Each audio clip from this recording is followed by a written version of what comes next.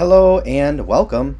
Thank you for popping into my channel. If you are new here, please like and subscribe for me. If you find this content helpful, then smash that notification bell so that you don't miss out on the next video. Comment below with anything that you need help with or topics you'd like me to cover, and check out my website, consultingninja.tech. With that out of the way, let's look at CSS variables in Svelte. I'm using Svelte Kit to do this, but it does not matter. This same functionality works exactly the same if you were to be just using Vite and Svelte. So let's go right to it. I have just a layout file and a page. The layout is where I like to do my base level styling for my application. So this seems like a good place to do this. And the easiest way to show you how to use a variable, a CSS variable in Svelte, is just to implement a color picking component. And that's super easy these days. Let's just make an input here with a type of color, and we'll give it a name of color as well. And let's give it a label so that we're being correct here, and say pick a color. And then we'll add in our for.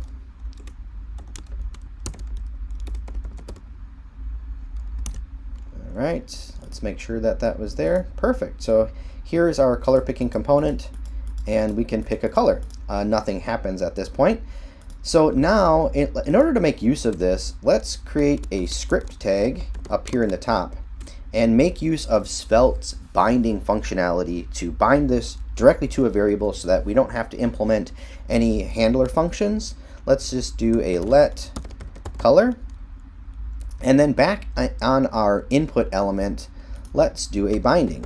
Bind value to that variable. So now that variable is always going to contain the color chosen by that color picker. Pretty sweet. And now in order to make use of that, all we need to do is, let's say on this div, let's do a style equal to string dash dash theme dash color, and then the variable color, like that. And then in my style section, let's go ahead and get rid of the background color here and add a var parentheses dash dash theme, and there you can actually see the IDE is picking this up, so pretty cool.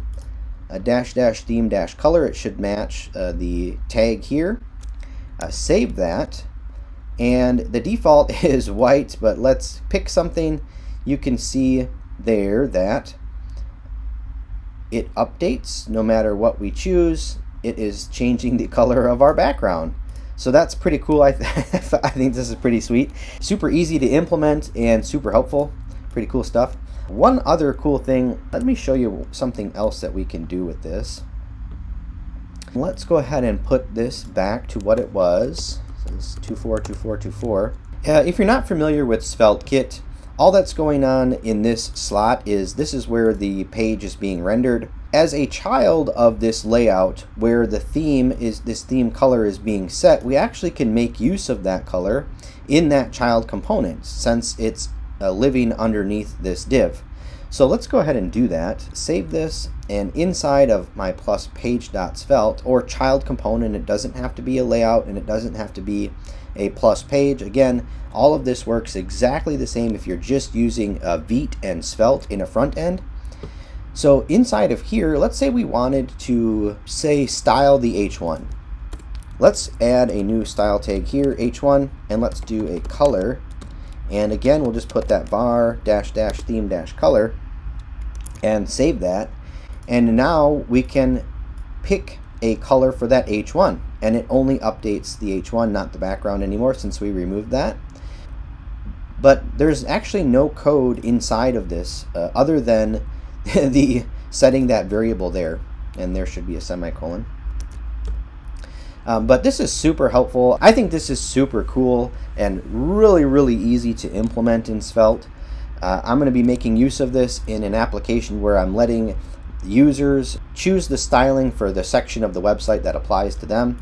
So that's what I'm doing with this, and I'll show that application in another video, but I just wanted to show you guys this piece of functionality because it's super cool to me. I hope that you found this video helpful. If you did, please like and subscribe. Comment below your thoughts on CSS variables in Svelte, how easy it is to implement them. Take care, and as always, have a great day.